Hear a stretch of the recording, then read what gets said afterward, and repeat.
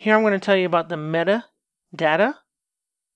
In Windows 7, you can see the metadata right here. If you don't have that, you could use iTunes, or you can use just download a tag editor from the internet. They're free.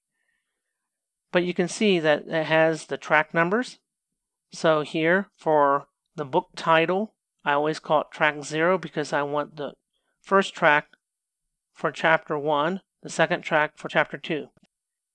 Here, the title, I have Genesis title and Genesis 1, Genesis 2, Genesis 3. If you want to change this, it's probably easier to do it here. Language name, that is not correct, so I'll show you how to change that. And then I have 01 Genesis, so it will sort orderly sequentially, not alphabetically. If you want to see other meta information, you come here, let's say we want to see the genre.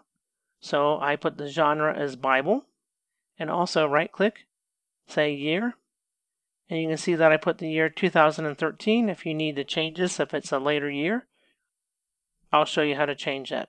So let's say I'm going to do the book of Genesis, but I want to change the language information. In fact, we'll grab the very top here. If you look down here, you'll see the meta information. A little bit limited, but you can change what we need here. So we want to change the language. So we're going to go here. We're going to scroll down and do all 50 chapters of Genesis. You'll have to click on Show More Details. You can't do too many. It doesn't work, so I don't know what the limitation is, so I typically do a book at a time. So I don't want it to say language name. I want it to say English.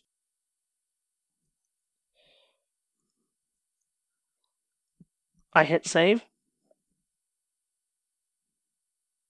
And you can see that all these have changed to English, and the meta tag information will change to English, and you'll see that in Audacity.